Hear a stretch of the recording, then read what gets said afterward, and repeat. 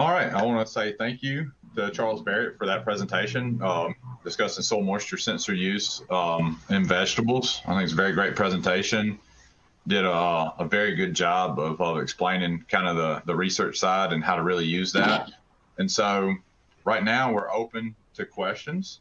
And so at this point, I want to remind you to please type your questions into the question box and press send. Make sure you do that.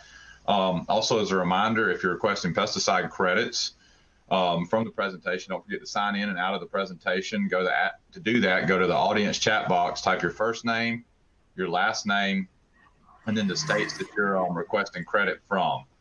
So, make sure you do that, and then you sign out at the end. I see some of you putting your names in. Perfect. Just make sure you do that. Get them in there so they get logged. And at this point, we're opening the floor to questions. So we'll sit here for just a minute and see if anyone has any. Y'all make sure, I will put this one more plug out for anybody that's listening. If you're there, if you got any questions, Charles is the expert on doing this work in vegetables. So make sure you take advantage of his knowledge when you got him here live.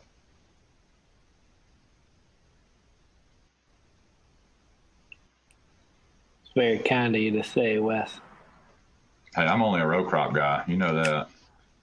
I pretend to know vegetables. The vegetables just fancy water.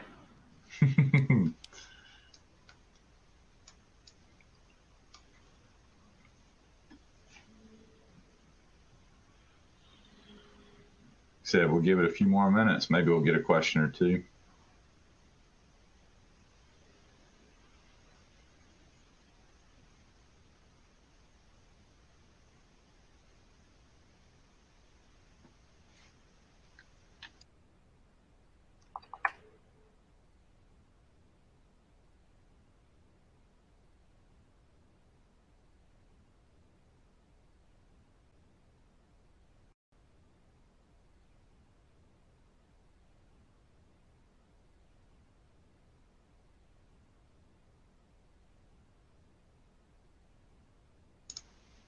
Give you one more reminder. Make sure you get your questions in. Make sure you sign in and out of that audience chat box with your, oh, not yet.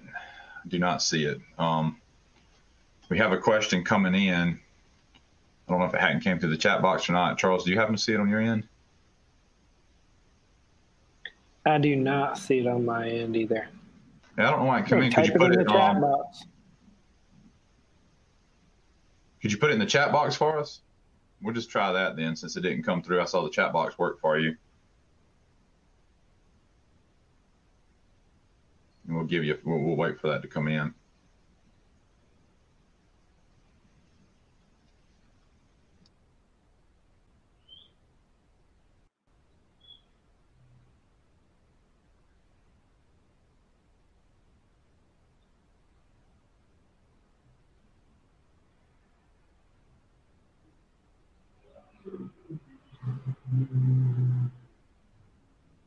There it is.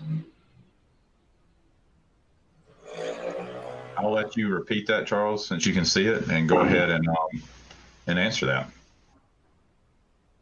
It says, do you have growers that run irrigation automatically tied to sensors? So that's a good question. I don't have any growers that do that. I've done some work with very basic sensors, rainbird, turf grass sensors. Basically, the way it works is you set a threshold on the sensor that anything above this moisture content level, we don't want to irrigate. And so it's a basic, I think of it like a light switch on and off.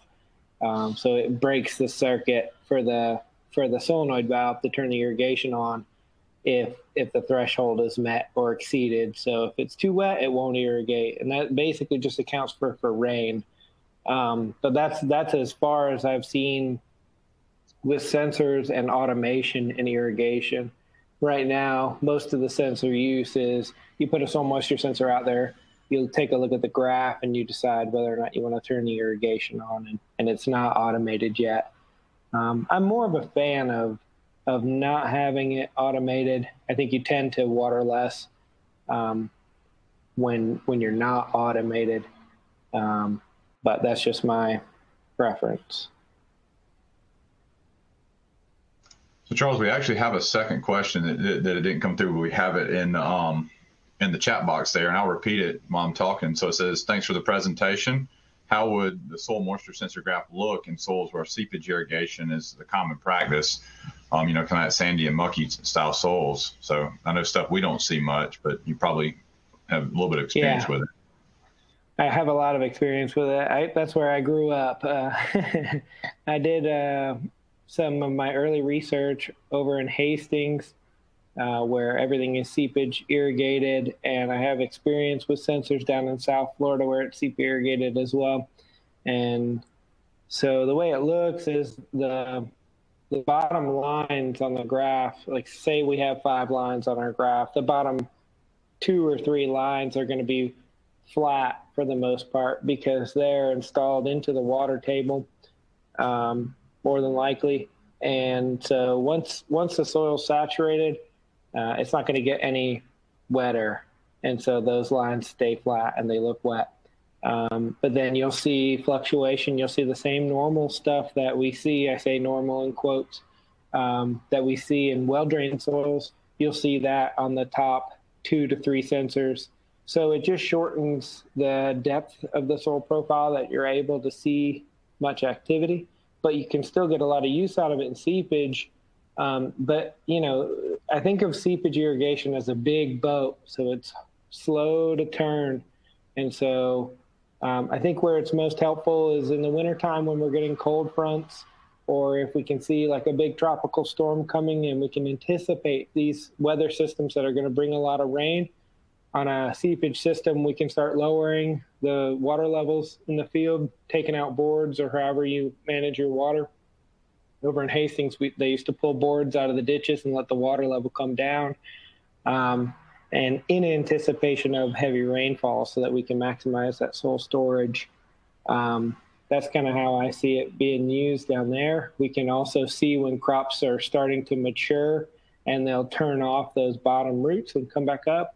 We can see that even in seepage situations. There's a lot that you can gain even in a seepage system with soil moisture sensors. And I'll stop there before I really start to ramble. No, I think that's good, Charles. I think that's good. Really good answers to them. Do we have any other questions? Like I said, this is your opportunity. If you don't get them in right now, first, I appreciate those of you who've asked the questions today. If you don't get them in right now, keep in mind that this will be available to you until April the 30th. So you can go and watch Charles's presentation all the way up to April 30th. You can also watch or go interact with the virtual trade show all the way up until April 30th. So you got plenty of time to do that with. Make sure you take full advantage of it. You pay the conference registration fees and all that. Feel free to reach out to either one of us for any of the questions that you may have. We're going to give it another minute or two. If you got anything to put in the chat box or anything to put in the questions down there, make sure you send it in and we'll get it answered.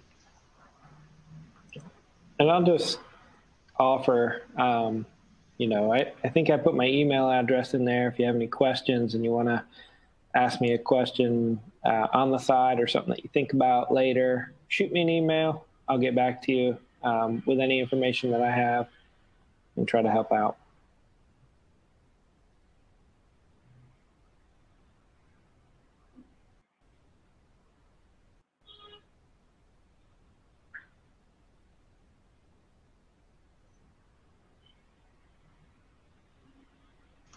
All right, we'll give you another minute or so to ask any questions. If not, I think we're going to close it down for today.